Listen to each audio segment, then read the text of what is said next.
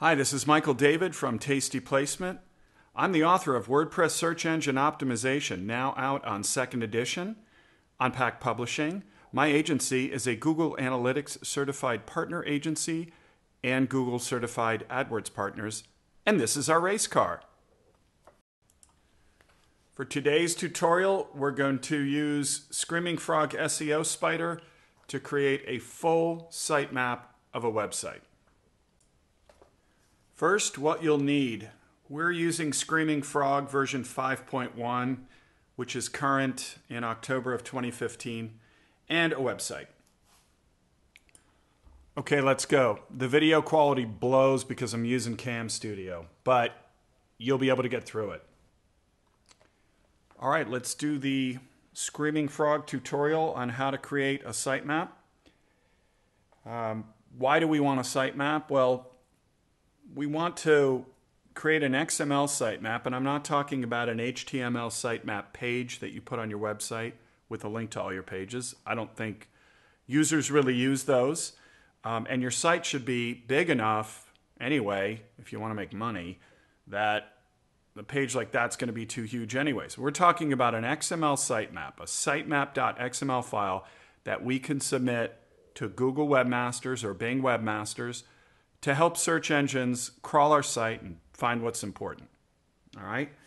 By the way, don't use the free sitemap tools online. I mean, we have a huge client, 600 employees, and one of the IT guys there used one of the free sitemap programs online and posted the sitemap, and upon later investigation, it didn't include all the pages on the site. So Screaming Frog is a very pro way to do this. You're going to get a deep crawl, a full crawl, and a very good sitemap out of this that is completely compliant with search engines. So this is the way to do it. First step, we've opened Screaming Frog, and I'm using version 5.1, which is current in October of 2015. Always set the mode. We want to make sure we're in spider mode. So we're going to spider a single site.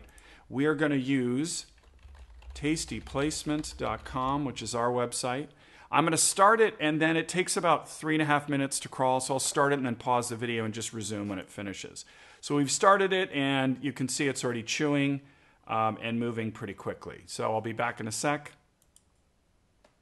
Okay, well, Screaming Frog just completed its crawl of tastyplacement.com, and you can tell when it's finished because this bar will progress eventually to 100%.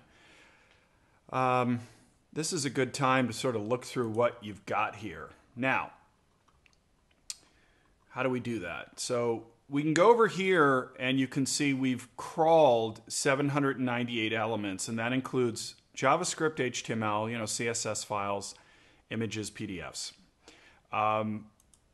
If you click on HTML here, you're going to see only HTML files in this window, and you'll see a count here, 304 pages. That's the number of pages we've got. And that's including some 301s and no index pages. You can also see, your images here if you're into that. But we're really interested. We're creating an XML sitemap of our HTML pages. And this is a good point. Once you do just a basic spider, basic crawl in Screaming Frog, from this window, you're able to see if maybe one of your pages is lacking a title tag, right? So you'll see blanks here if there's no title tag. And if you scroll to the right, you can see whether there's a meta description and what the length of those are. And you can see we've got like 155s and 124s and 138s. So we're really, up to that 155 character standard there. This gets pretty deep though, so we'll do another video about that at another time. So this is a two-phase process. First, we crawl the site, and the second step is we generate the sitemap. We're 70% done. I mean, this crawled effectively. We've got the proper page count. We know Screaming Frog crawled it properly, so we can move on from here. Now, if you're at this point and you've got more than 300 pages and Screaming Frog didn't find them all, it means you have a crawl problem. Bingo, another benefit of Screaming Frog, because if Screaming Frog can't find the pages on your site because there aren't links to all those pages, then a search engine spider may not find them either. That indicates a problem.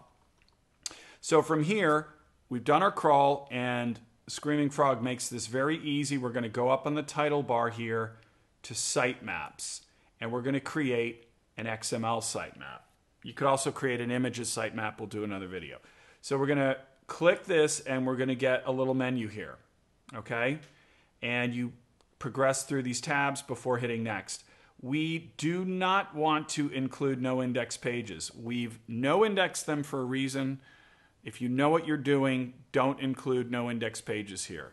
These we all leave blank, except PDFs. We've got about 2 PDFs we want Google to find. Last modified we leave alone. This is very sound. So is priority. These are good priority numbers. Change frequency, it's totally fine. And images, we do not want to include images in our main XML sitemap. We click next. It's pre-named sitemap.xml. We'll overwrite the file I created in the test, save, and that's it. Let's take a look at that file to review it. Go over to our temp directory, and we'll open this with Notepad++, which is a great text editor for all kinds of files. And there it is, and it looks good. We've got nice priorities here, higher priorities on the key pages up front. We are set. Next step would be just to use our XML sitemap wherever we wanted. We upload it to Google Webmasters, which is now called Search Console, or Bing Webmaster.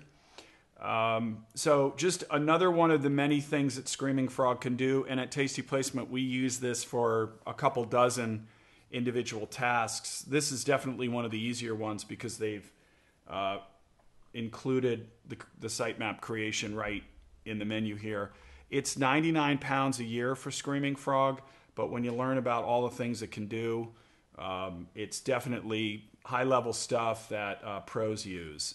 Anyway, if you have any questions, you can email me at michael@tastyplacement.com. And as always, visit our site or follow us on Facebook.